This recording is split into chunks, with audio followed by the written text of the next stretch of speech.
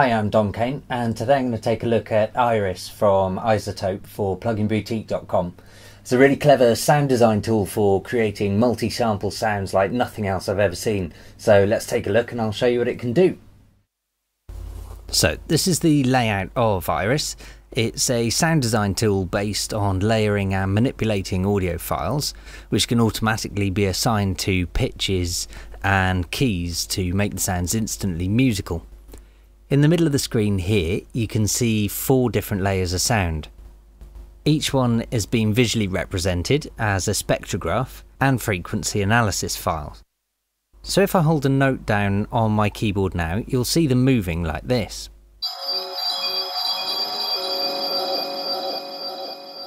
There's also a slider down the bottom here which allows you to change what you're seeing to become a waveform like this. Now before I go any further into detail, I'll just go through some of the presets available now to show you some of the awesome sounds it's got just built in.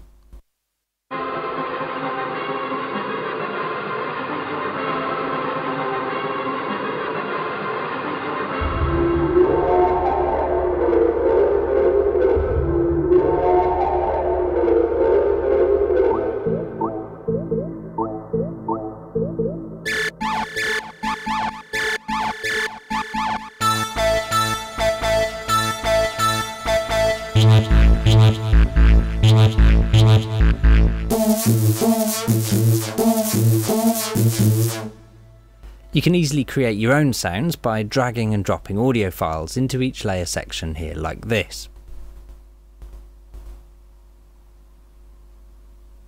Now looking at the left hand side of the synth here, there are a bunch of tools which allow you to cut, copy, paste and highlight certain areas of the spectrograph to be audible, which means that you can highlight certain frequencies within a sound. So if, for example, you dragged in a kick drum, but you only wanted the high end of that kick drum in that loop, then you could just highlight that area. To the right of these screens, you can see 6 little view options here, so that you can get an overview of just layer 1, 2, 3, sub, all, or mixer. As you can see in the mixer screen, there are even more parameters of each voice layer, including mute and solo buttons across the top, and looping and re-trigger options in the LCD displays here. Then there are ADSR, LFO and effects down the bottom, including distortion, chorus, delay and reverb. And then on the far right hand side here are the global filters, LFO and effects levels. Now finally I'll just finish off with some more sounds from Iris that I've put together earlier on.